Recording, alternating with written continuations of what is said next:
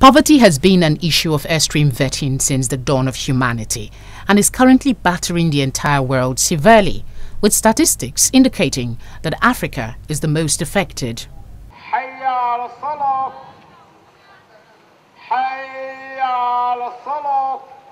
Muslims have been bestowed with an economic system designed by Almighty Allah, which surely is good enough to eradicate poverty, but improper implementation is hurting the world direly.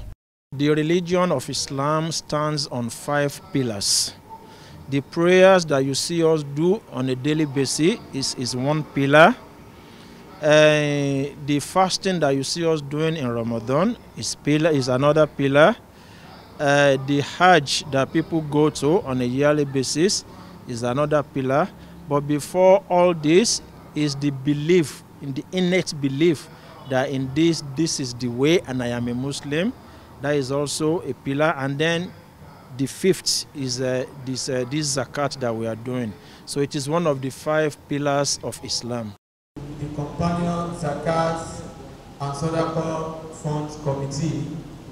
So every good Muslim who is well-to-do, you are expected to pay 2.5% of your earnings in a particular year, or of your profit, of whatever you have accrued over a 12 calendar month as zakat. And this is paid to the less privileged. Who are the less privileged? Those that are needy, those who are poor, those who need some of this assistance to be able to make their life better so that they can also live life as a good Muslims and be better.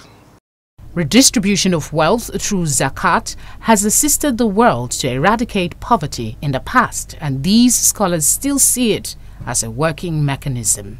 If you look at those countries where zakat is being given to the less privileged, you discover that the level of poverty is at low level, considering or comparing to those countries where zakat is not given. So zakat is a pillar of Islam, and Allah subhanahu wa ta'ala, who created us, knows that He has not created us to be equal financially and in all ramifications of life.